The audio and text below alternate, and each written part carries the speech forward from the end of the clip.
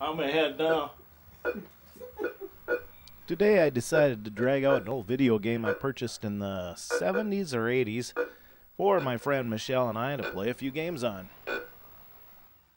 It is called the Video Volley, and I think I purchased mine either through Dick Smith Electronics, if you remember that, or another ad in the back of an electronic magazine at the time. It was TD Manufacturing Company out of Dallas, Texas that manufactured this unit, and I do have the instructions. And on the back of one of the paddles is a switch to start the game. So let's start a game.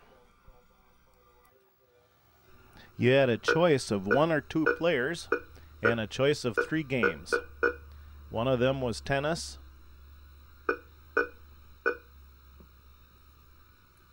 Another game is handball, selectable on the front panel.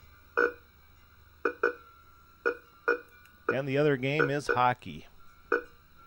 Some of these retro games are kind of fun to play, at least for a while.